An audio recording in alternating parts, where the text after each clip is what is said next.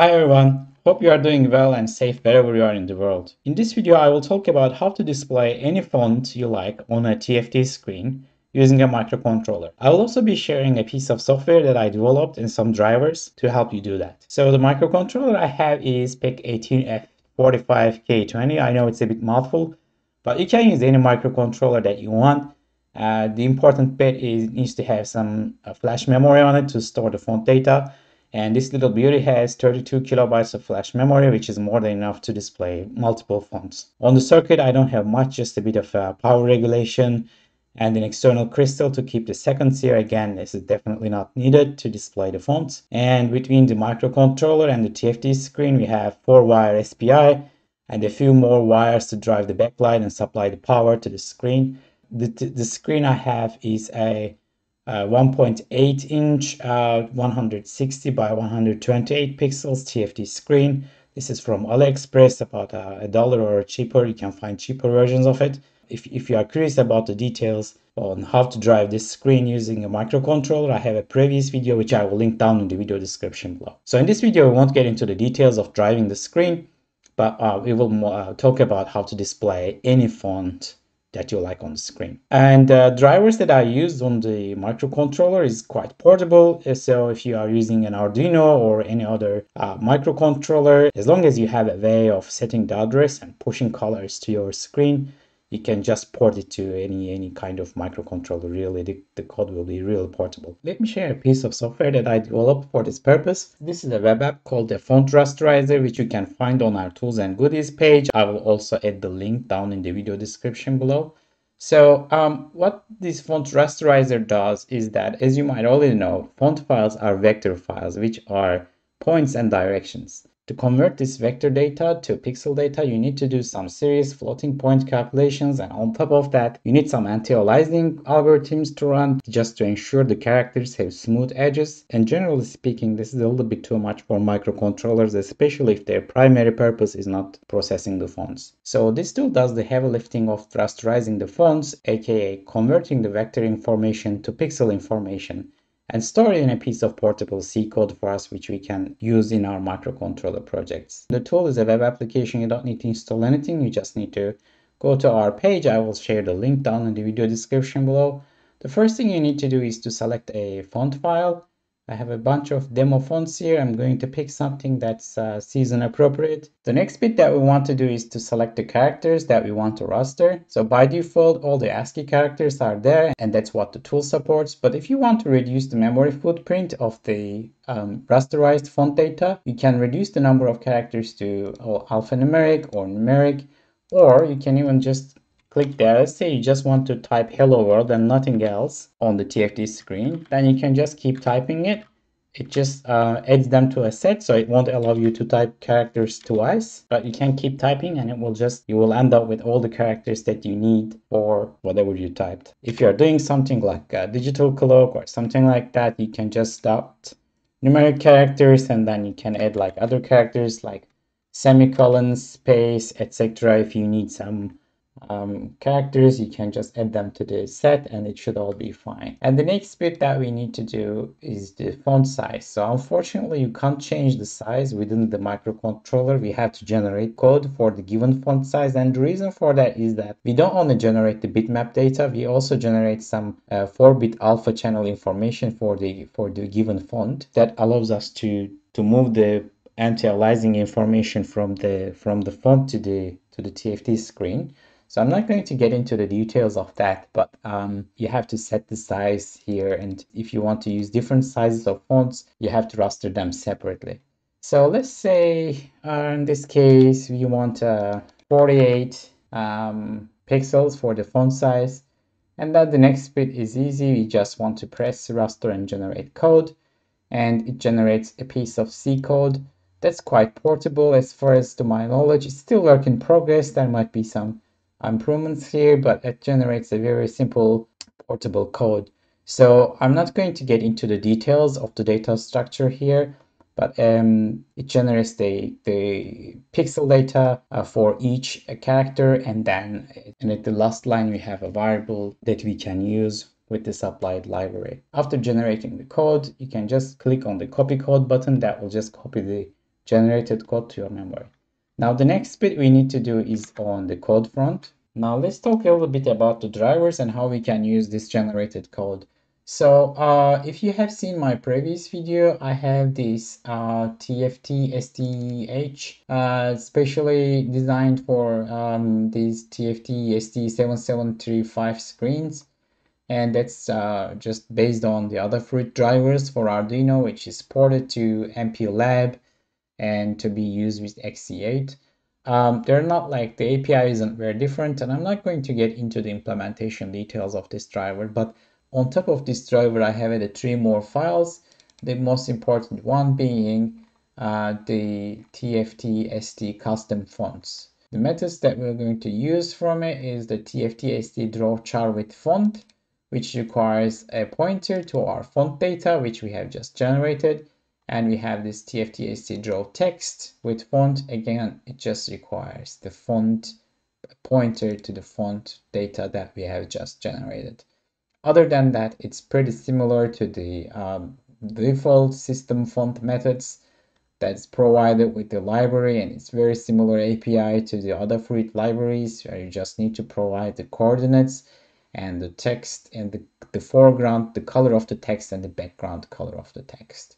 So based on the foreground color and the background color, the 4-bit alpha channels that I talked about in the font data, we are going to generate the color blend between those colors, and that would give us a nice anti-aliasing when we are rendering the font. But again, I'm not going to get into the details, but if you want to change the color depth like this, because this thing is using 16-bit colors, let's say you want to use 24-bit colors or 8-bit colors, then you might use this information to modify the library's prepare blend method. That's pretty much it, really. We have the types, and types is just that defines the carrier types for the rasterized font data. And we have this pretty much empty custom font data.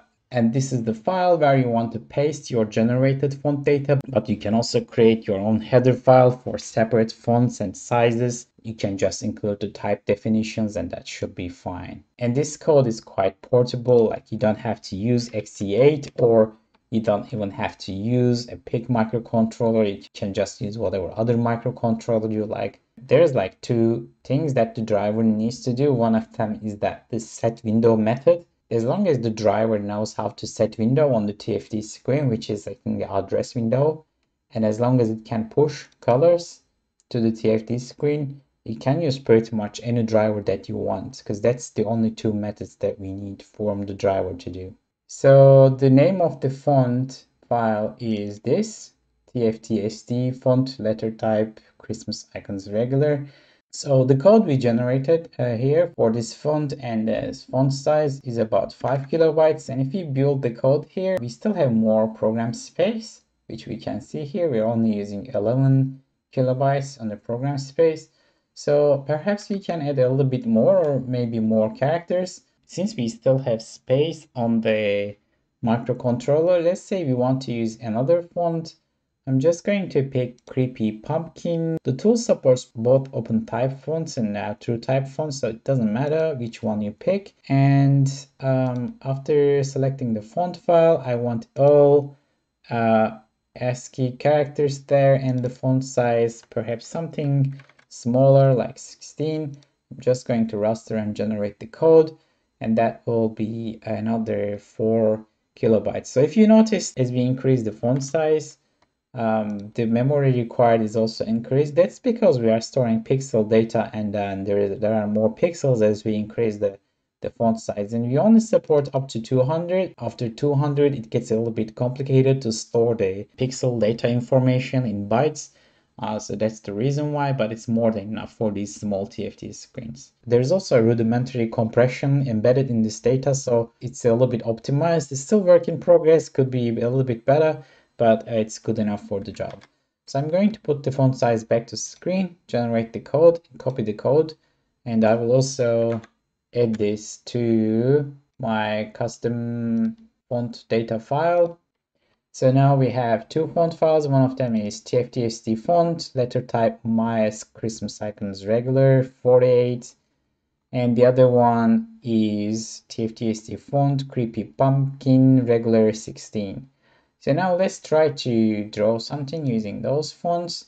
So I'm not going to get into the details of the function here, but it's just doing a bit of initialization on because this code is using timer interrupts for the counter that I showed you in the beginning of the video. But it also inits the screen and the SPI connection. There is nothing complicated going on here. We are just going to call the draw text with font method here.